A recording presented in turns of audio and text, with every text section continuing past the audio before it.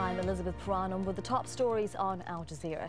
Egypt's President Mohamed Morsi has declared a 30-day state of emergency in Port Said, Suez and Ismailia. At least 50 people have been killed and hundreds injured during days of violent protests.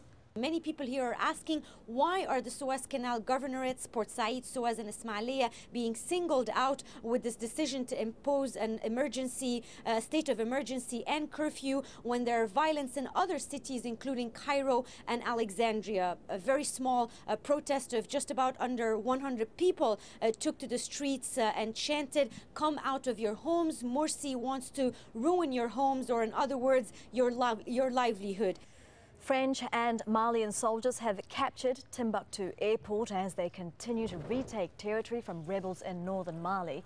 On Saturday, they claimed the city of Gao.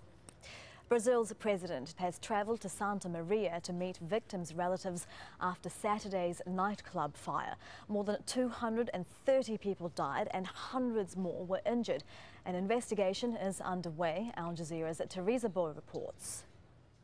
Some media reports have already suggested that the nightclub, for example, had one very small door and that door was closed when the fire started. Apparently, the security guards initially thought that instead of a fire, there was a fight, and they closed the door for a while in order to prevent people to leave without paying. That's one of the things that have come out. The other one is that many of those who died were between 16 and 20 years old. The underage lied in order to be able to go inside the club. You can find the latest on all those stories and more at aljazeera.com.